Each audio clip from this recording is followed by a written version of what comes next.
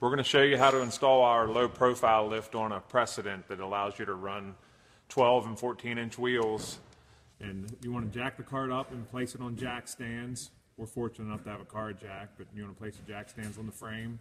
And then using a 13mm socket, you want to remove the 4 bolts that's holding the spring plate on the front of the car.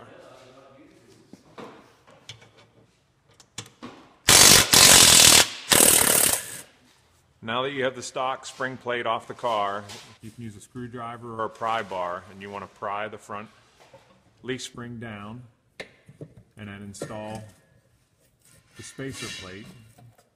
The center hole in the spacer plate is for the center leaf spring bolt.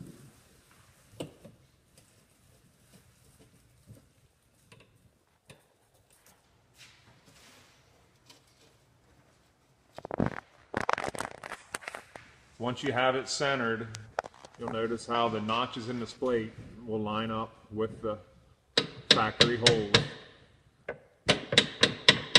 And then you're ready to install your stock spring plate back on with the new supplied nuts and bolts.